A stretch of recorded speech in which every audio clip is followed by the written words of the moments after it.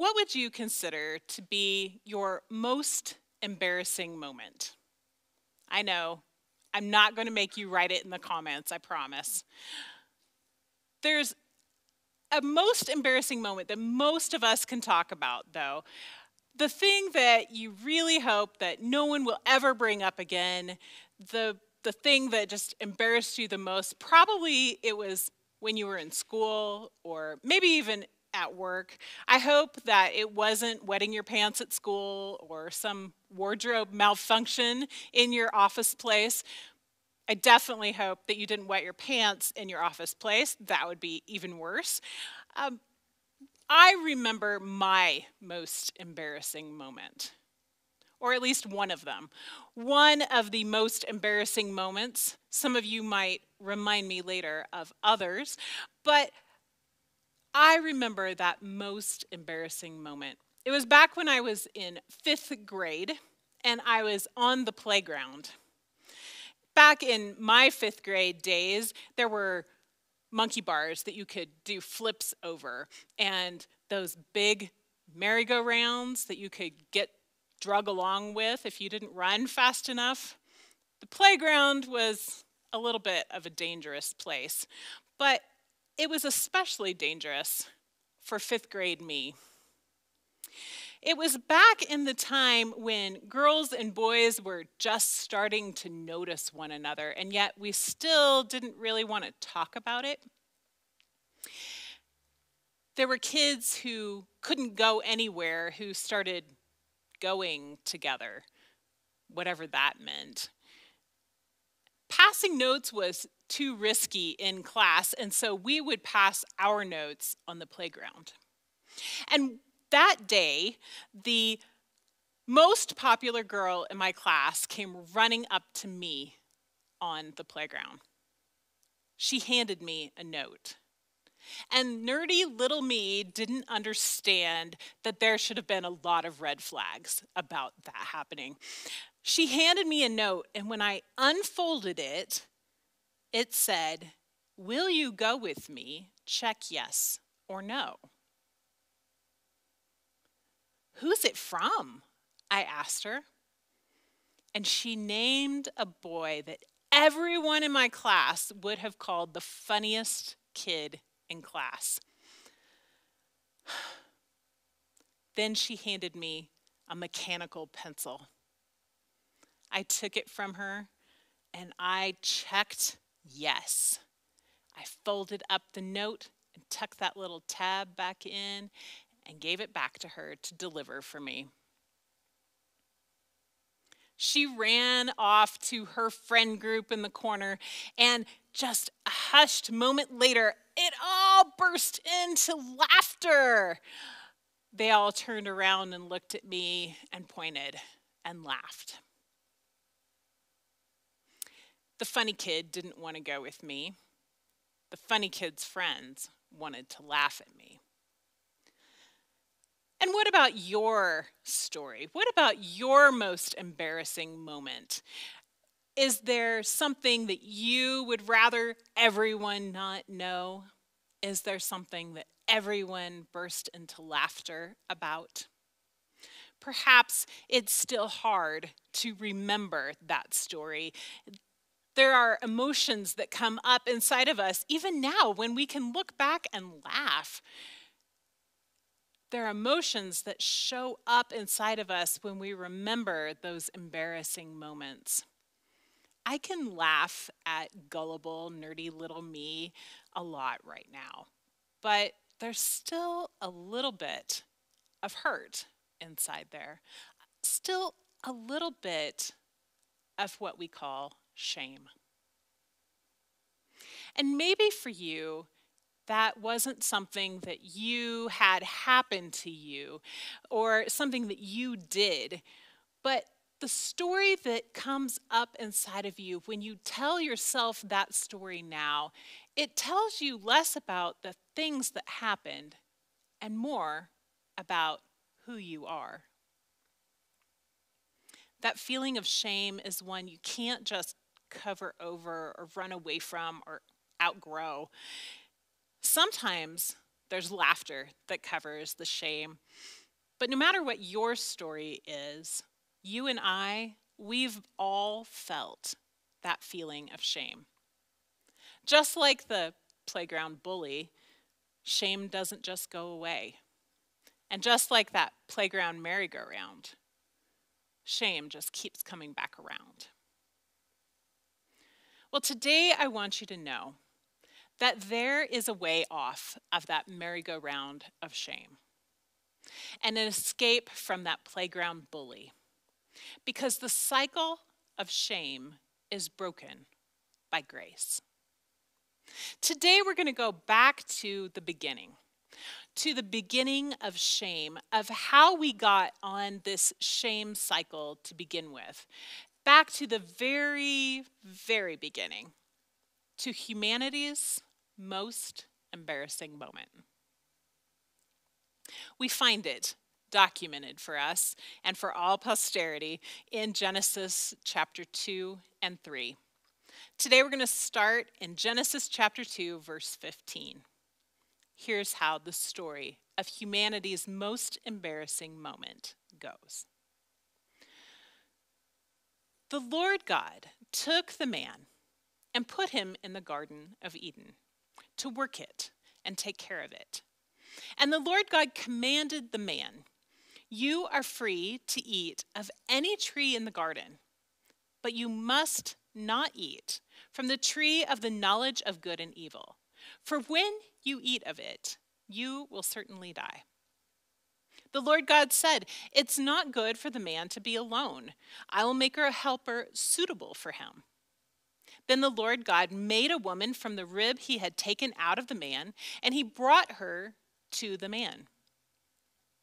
The man said, "This is now bone of my bones and flesh of my flesh. She shall be called woman, for she was taken out of man." That is why a man leaves his father and mother and is united to his wife, and they become one flesh. Adam and his wife were both naked, and they felt no shame.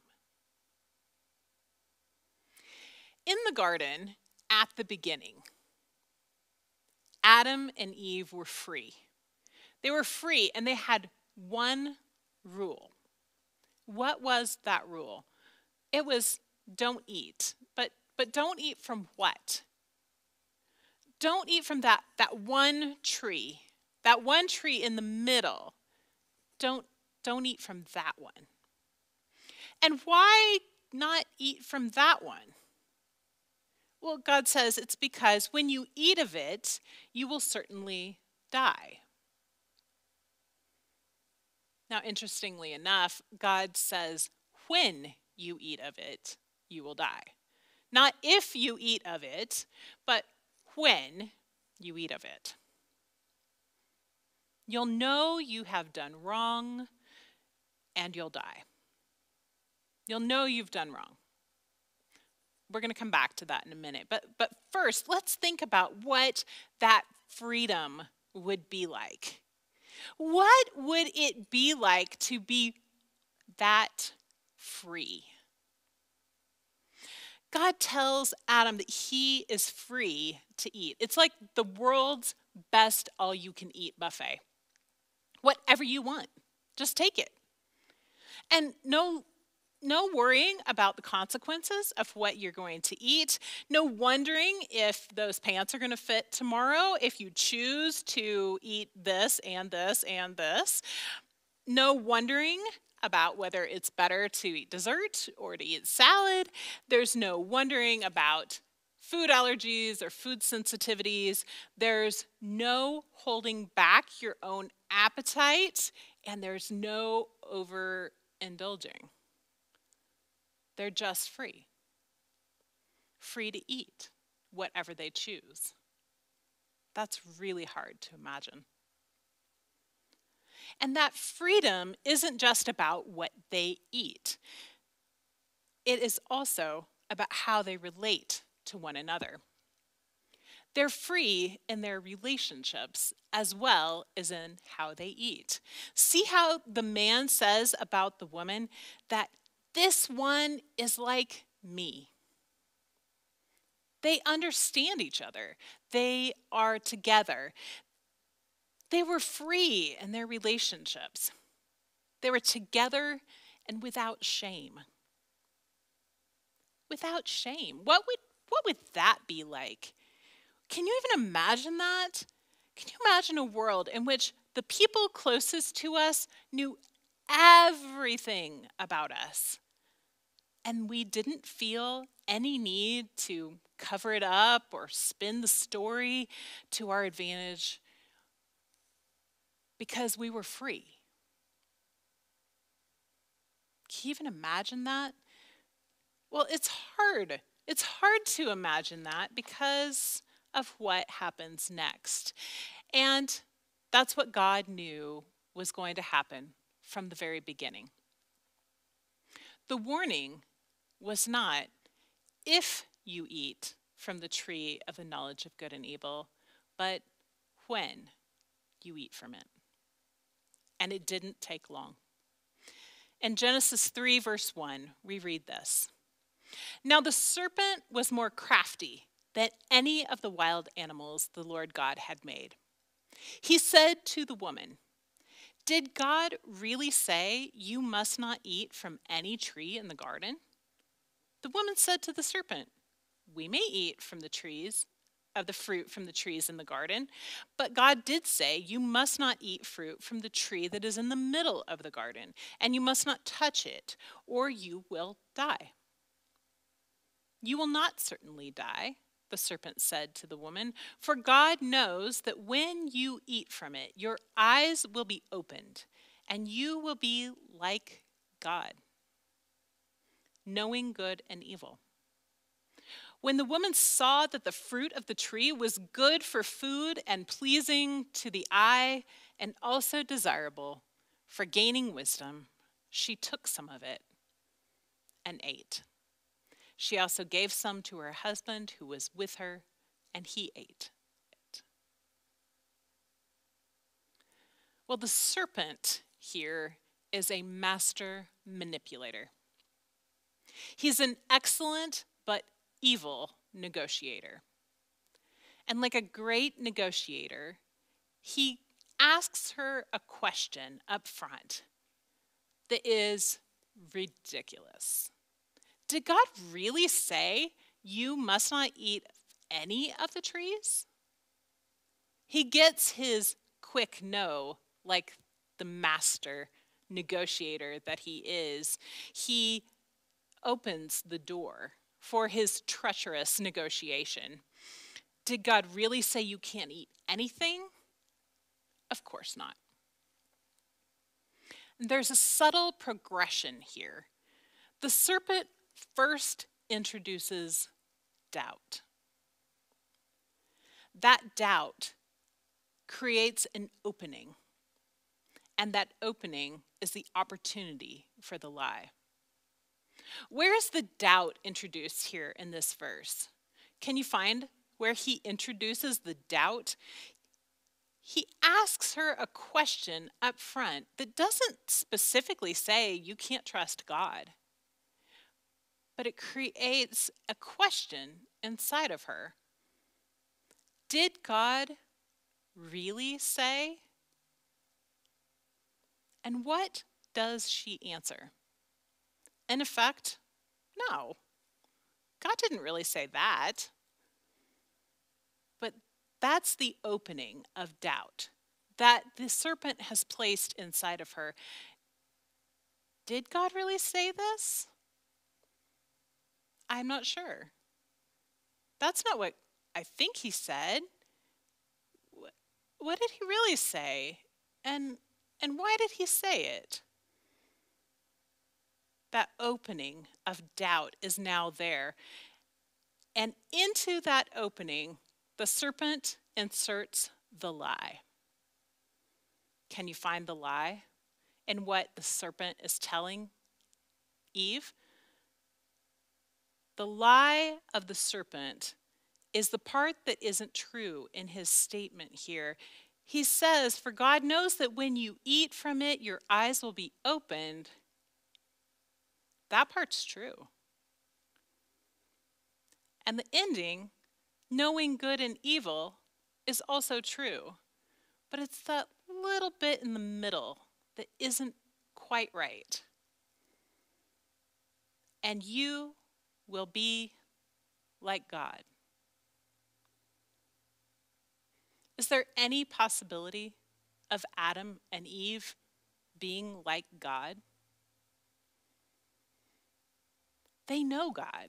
They know who he is. They know that he is the creator and they are the creation. They know that he is eternal and that they had a beginning.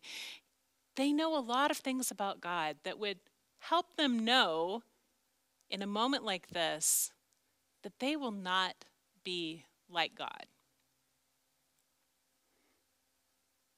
But because of the doubt that the serpent has inserted and created this opening, the lie is heard. And here's what it says. You will be like God is a lie. But he has successfully convinced the woman and the man that's standing there with her that God is against her. That he has left out or ruled out something. That he is holding back something that would be good for her. And she acts on this new and false belief that God is against her. After she eats, her husband also eats. And then what happens to them? In verse 7, it says, "Then the eyes of both of them were opened, and they realized they were naked. So they sewed fig leaves together and made coverings for themselves." Their eyes were opened. They did know good and evil. In that moment, they knew that they had done evil. The fruit of the knowledge of good and evil, the fruit of that tree of knowledge of good and evil, is shame.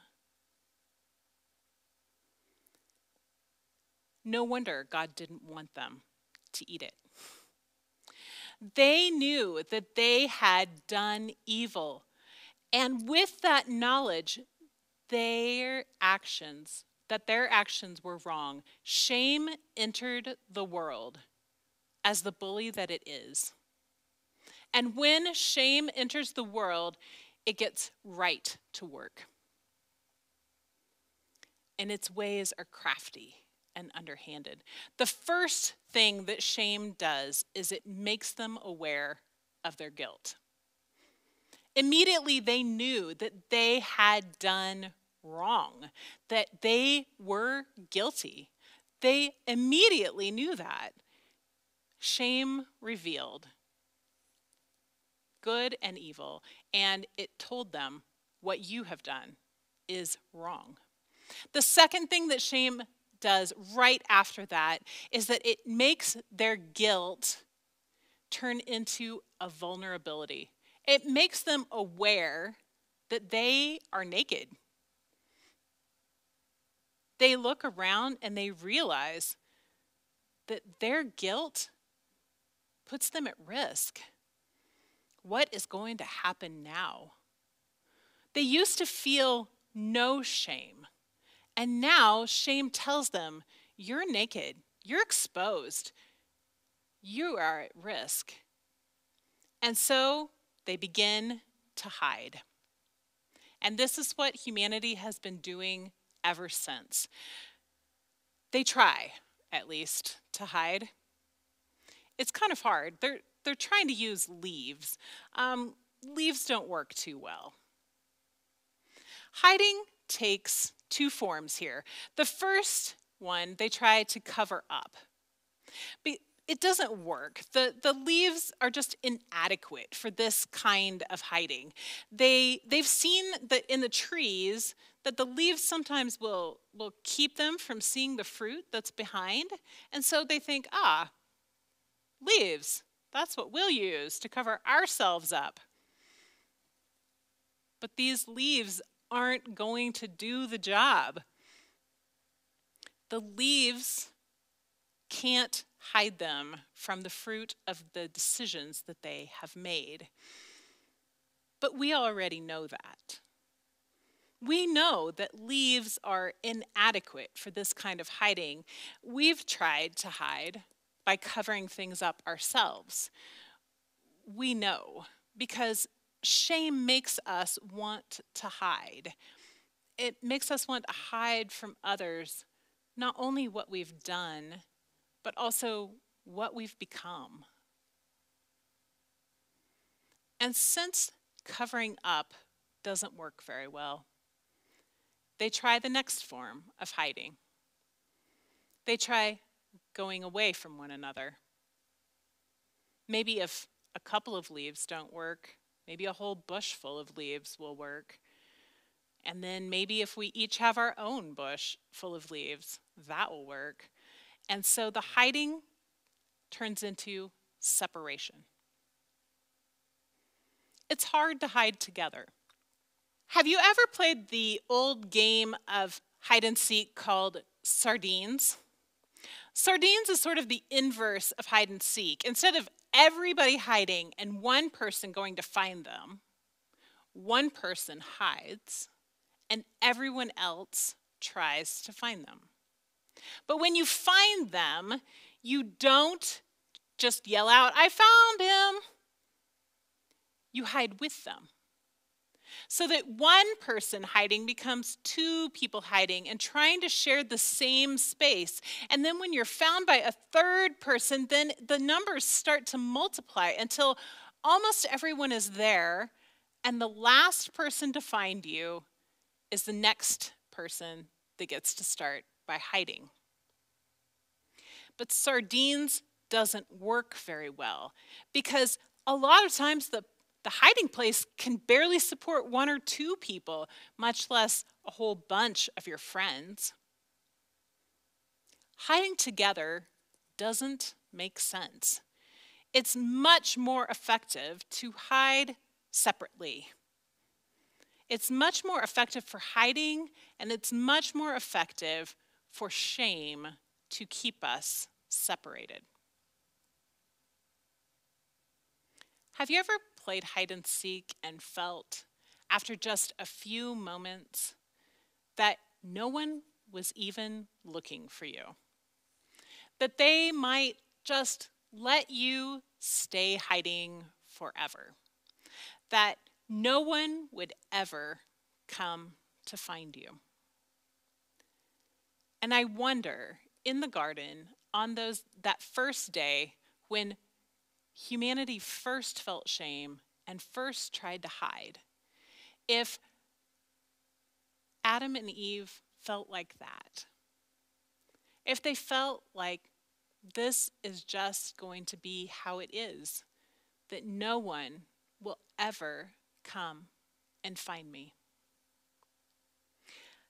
I imagine that these were new and scary feelings for Adam and Eve.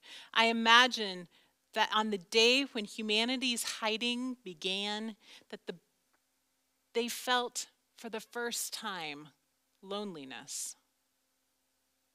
They felt for the first time fear as they tried to hide from one another and from God and didn't know what would happen next. Now let's take a time out from the text for a minute to imagine. Imagine what would have happened if they had just stayed hiding. They might have forever lived apart from one another. They might have forever lived apart from God. If they just stay hiding, they will maybe be safe. They're hiding because they feel afraid and exposed, and they're looking for security in the bush they're hiding behind and the leaves they've put on. But if they keep hiding, they won't be able to do any of the things that God has made them to do. They won't be able to work together. They won't be able to take care of a garden together. They won't be able to rely on one another. They won't be able to be fruitful or multiply. They won't be able to have any kind of relationship with God. Because continuing to hide will keep them from everything that they were made for. Unless something or someone breaks the cycle of shame, there's no hope. There's no hope for them to ever be reunited. And right there, in that moment of them hiding and trying to stay separate, we see the very first glimpse of hope. It is the first hint of a solution. It is the first instance in all of history of the one thing that can break the cycle of shame, and that is grace. In Genesis 3, verses 8 and 9, it says, "Then the man and his wife heard the sound of the Lord God as he was walking in the garden in the cool of the day. And they hid from the Lord God among the trees of the garden. But the Lord God called to the man, 'Where are you?'"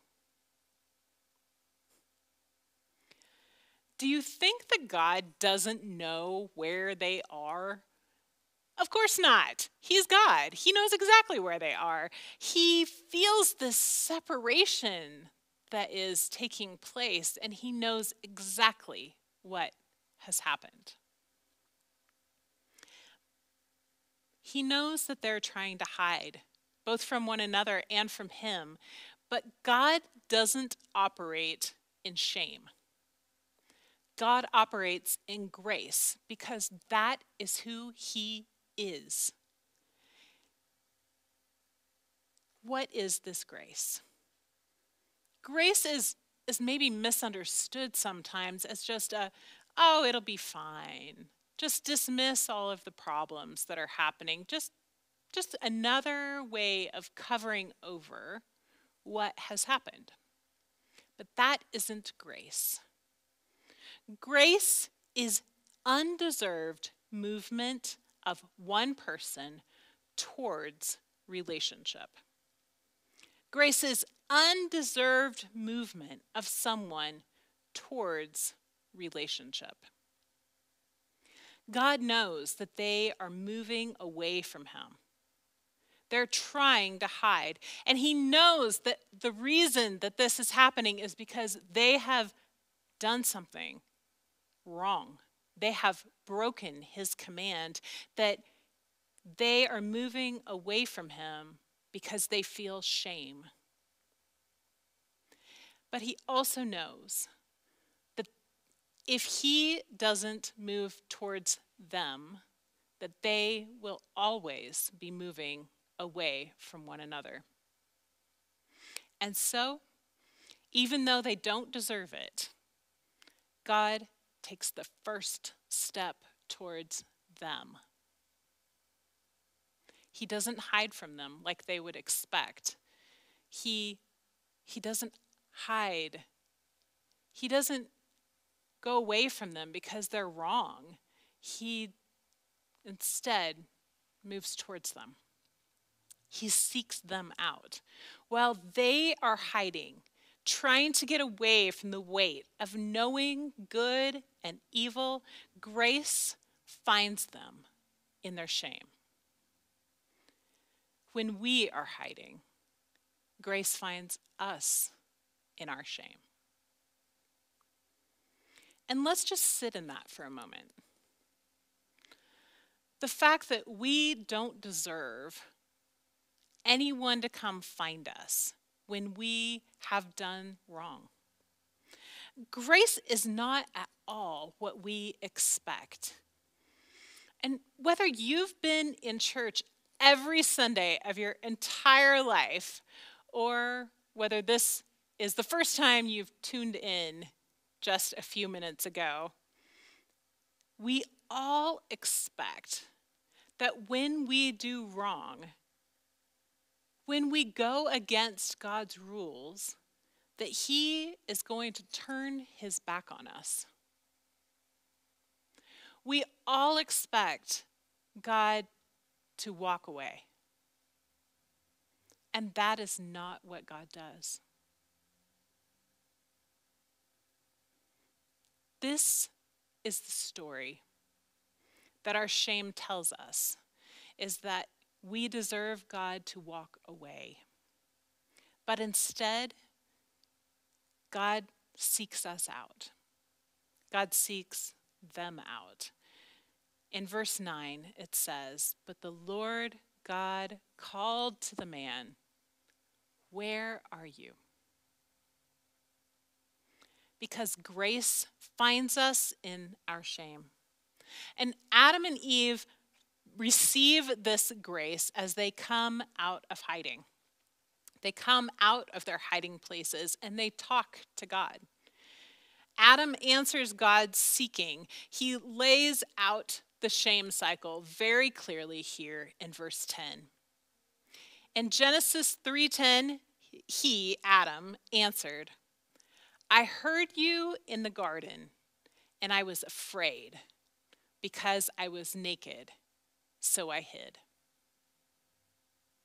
The cycle starts with knowing that we have done something wrong. We feel guilt. And the cycle of shame is still working in the man and the woman, and it has one more stop on its way around. Because first things go wrong in them, and then they go wrong between them. And shame's cycle goes around from guilt to fear to hiding to separation, and then on its way back around, it tries to put the guilt on someone else. And we begin to blame. In verse 11, it says, "And he," that's God, "said, 'Who told you that you were naked? Have you eaten from the tree that I commanded you not to eat from?' The man said, 'The woman that you put here with me, she gave me some fruit from the tree, and I ate it.' And then the Lord God said to the woman, 'What is this that you have done?' And the woman said, 'The serpent deceived me, and I ate.'" Well, the cycle of shame just doesn't stop. It keeps on its awful, terrible, evil merry-go-round of coming back around and around and around again. Guilt leads to fear, fear leads to hiding, hiding leads to separation, and then it leads to blame. It tries to include someone else in the horrible shame game by putting the guilt on them. Because misery loves company, and shame is definitely miserable. Adam blames Eve. Eve blames the serpent, and the serpent doesn't get a chance because God doesn't play the blame game. He doesn't give the serpent a chance to answer. Instead, he shows all of them grace. And why? Why would he not just strike all of them dead right there? That's what was promised, that if you eat of this tree, you will surely die. Why would he not just give them that certain death right then that he had warned them about, that he had told them would be the consequence of their disobedience? Why doesn't he just kill them all? Why not? Why not just be done with them? Because that's what we expect. And even now, we still expect this. We expect God to just be done with us. But the reason is because grace is not just something God does occasionally.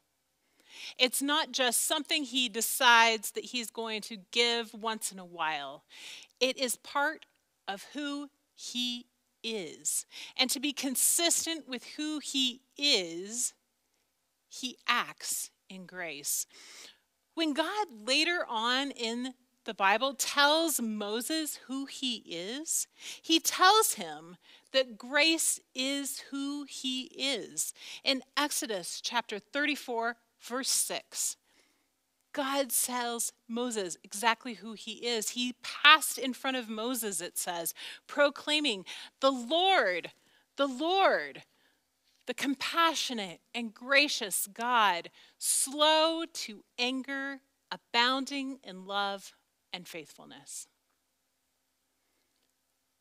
This is not in God's character to just walk away, to just mete out judgment immediately. It is in God's character to show them grace. And so when he acts, God always acts consistently with who he is. And this is no exception. God shows these two people grace. He tells Adam and Eve and even the serpent what the results of their behavior will be. But he keeps giving grace. Turns out that what is commonly called the curse ends up being an expression of God's grace. He doesn't give them what they deserve. He gives them grace. Grace is undeserved movement towards relationship. And that is what God gives Adam and Eve. We see him clothe them to cover them more adequately. He protects them. He even gives the first promise of a Savior to come. And from that day forward, God just keeps giving grace. But shame has been with us ever since humanity had its most embarrassing moment there in the Garden of Eden. It's the universal human experience. None of us escapes it. We all ride on this terrible merry-go-round of the cycle of shame. We all get beat up by this awful playground bully. But there is a seed of hope here, even from the very beginning. When God could have walked away from humanity, he chose instead to find us. Grace finds us in our shame. And that Savior that was promised to Adam and Eve also could have decided not to come. But instead, he chose not only to find us, but also to become one of us. Grace finds us in our shame. And next week, if you tune in again, we're going to see how this Savior that was promised from the very beginning not only finds us in our shame, but also frees people with his grace. This week, as you go about your regular daily life, you might notice shame acting like the bully that it is. The thing about a bully is that they only have power if we keep letting them have power. You might notice that shame is telling you that you are exposed, that you are vulnerable. You might notice shame tempting you to cover up something or to put some distance between you and that other person. You might be tempted even to blame someone But when you see shame acting like the bully that it is in your regular life this week, remember that shame is just a bully.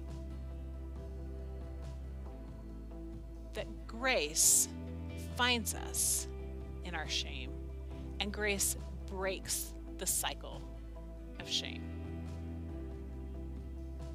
Let's pray.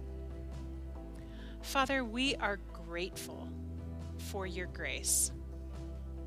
Thank you that you didn't turn away from Adam and Eve that day, and that you don't turn away from any of us.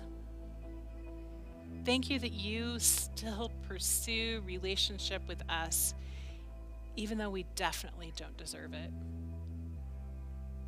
Thank you that grace finds us in our shame.